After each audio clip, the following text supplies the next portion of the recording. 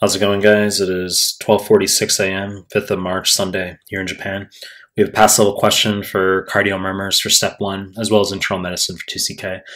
Before we get started, please subscribe to my channel. I really appreciate it. Give the video a like, really appreciate it. Find me on Instagram, mehlman_medical, mehlman_medical, links down below. Find me on Telegram, links to the Telegram group and channel down below. Let's start the clip. 51-year-old man brought to emergency after severe chest pain radiating to his back for the past 30 minutes. He has a history of cocaine use and hypertension. X-ray of the chest and angiography confirmed the diagnosis. Question wants to know what's most likely seen in his patient. So as I said, this is a pass level question. Diagnosis is clearly dissecting aortic aneurysm, okay, or just aortic dissection.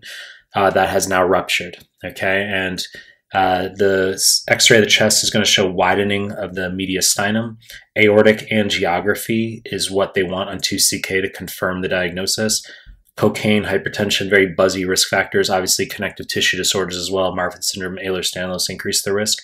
So what kind of murmur are we going to see in aortic dissection? Let's just whip the answer choices. We'll go backwards.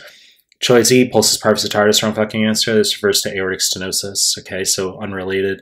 Bicuspid aortic valve, most important cause, need not be Turner syndrome, usually autosomal dominant familial, and this is synonymous with slow rising pulses, okay, pulsus parvis retardus. Syncope angina dyspnea, SAD, SAD, that can be buzzy for aortic stenosis as well. It's a long fucking discussion. Point is, wrong fucking answer. Choice D, mid-systolic murmur, wrong answer. So this will classically also refer to aortic stenosis, okay?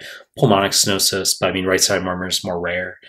So aortic stenosis, of course, upper right sternal border, second intercostal space.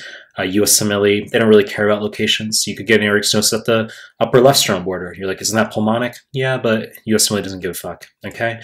And so there's one question. I know some of you who've done some of the offline nbmes 20 and 21 in particular.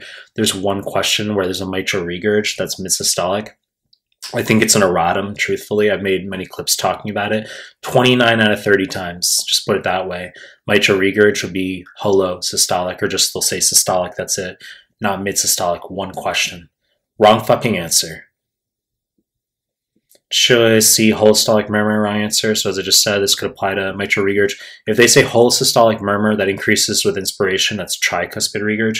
You need to know most important cause of tricuspid regurg and USMLE is pulmonary hypertension / cor pulmonale. Sounds extremely weird. Not pulmonic regurg, tricuspid regurg. I've made many clips on that as well. Mitral regurgitation, important. I'd say the highest yield cause of MR is going to be post-MI papillary muscle rupture. Okay, so we'll say do an MI hours ago or days ago. Okay, I've seen different time frames, and now all of a sudden has severe dyspnea with a new onset 4 on 6 systolic or holosystolic murmur. That's mitral regurg. Wrong fucking answer. Choice B, diastolic rumble following an opening snap. Wrong answer, very buzzy for mitral stenosis. You need to know 99% of mitral stenoses are due to history of rheumatic heart disease as a kid. Okay, so acutely, you have a 12-year-old, let's say, with group A strep pharyngitis, goes on to get rheumatic heart disease. That's going to be mitral regurg, holy shit. But then the valve will scar over. 5-10 years later, that same patient's going to have mitral stenosis now. So opening snap mid-diastole followed by a decrescendo diastolic rumble, okay? Mitral stenosis can also become symptomatic during pregnancy. That's the other important vignette. So, and that's because of the increase in plasma volume by 50% by second trimester. So you'll have a female who must have had rheumatic heart disease as a kid, and she has severe dyspnea starting in second trimester, okay, crackles in the lungs.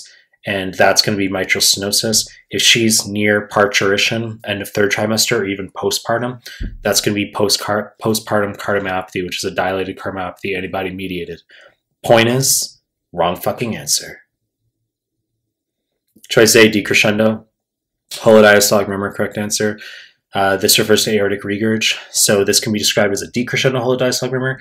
It can be described as an early diastolic murmur. They can say a diastolic murmur that's loudest after S2, because after S2 is when we start diastole. So that's an early diastolic murmur.